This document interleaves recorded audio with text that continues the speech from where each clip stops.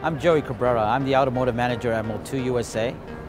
We've been here for about 4 years now, and SEMA is a big deal for us because we come here to introduce new product, of course, to see a lot of our customers and to see new customers, new potential customers. So it's a big deal to be at SEMA this year.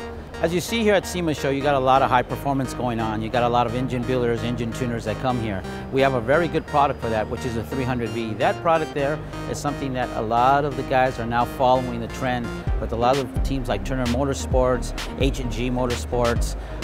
You've got the Porsche team now at the Pirelli World Challenge that's been using it and was very successful.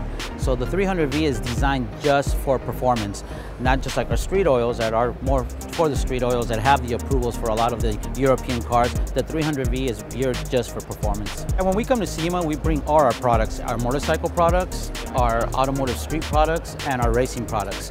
And like I said again, our customers, we have a little bit of everything. We have hardcore enthusiasts, we got engine builders, high-end tuners, and we just introduce every product that we have to them. A lot of them find out something that they haven't seen yet, and we introduce that product here at SEMA. Good opportunity to do that here.